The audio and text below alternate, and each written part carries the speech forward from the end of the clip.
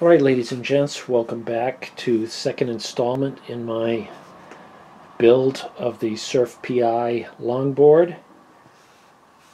What we're looking at today is the portion of the circuit that is the transmitting portion.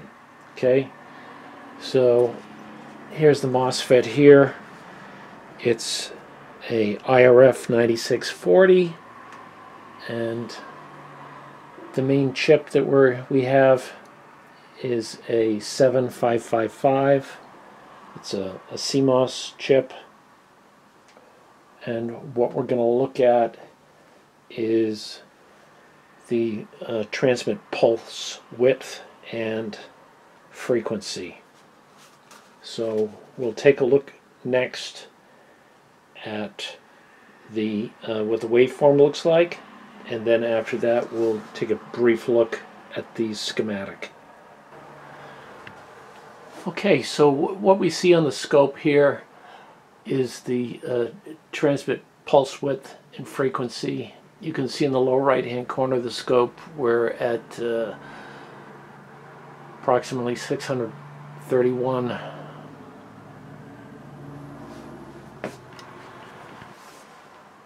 Okay, so what we see in the scope here is the transmit pulse width,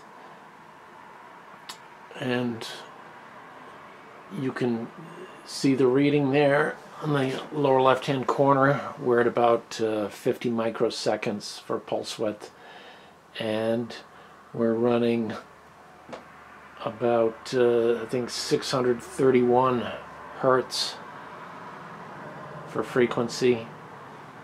So how I'm reading that is I've got my scope probe just across a damping resistor. I don't have a coil hooked up to this yet. I'll give you a shot of how I'm reading this, as opposed to, I could also put the probe on pin 3 of the 7555, see the same thing essentially.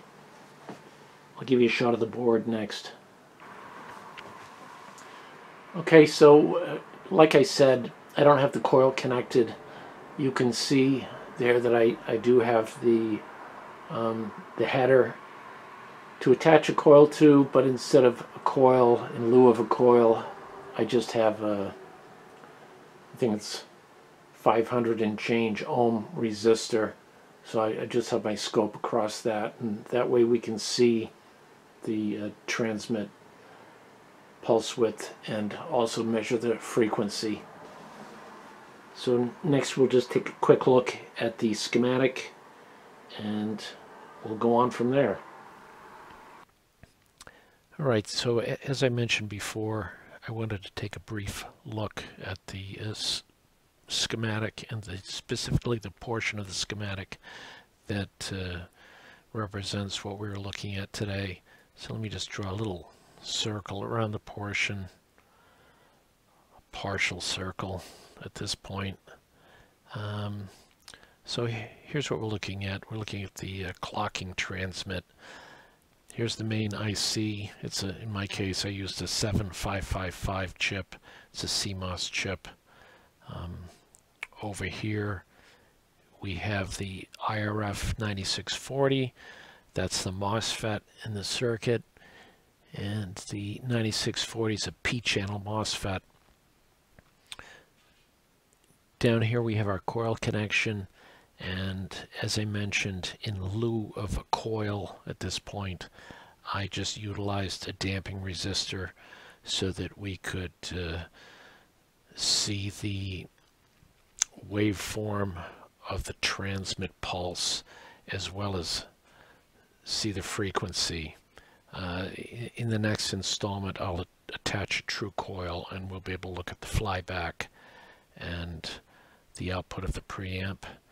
The only other thing of note here that I want to mention is that I changed R2 out, and R2, as represented on the schematic here, is a 3K3 resistor. It's a static value. What I did was I put a multi-turn trim pot in here. I used a 5K multi-turn trim pot just so that I could adjust somewhat the pulse width, the transmit pulse width. I don't plan on doing any more modifications to the circuit, but I just thought I'd mention that, and in the next video I'll just show you what I actually did and what it looks like. So that's it for this installment, guys, and I do thank you for watching.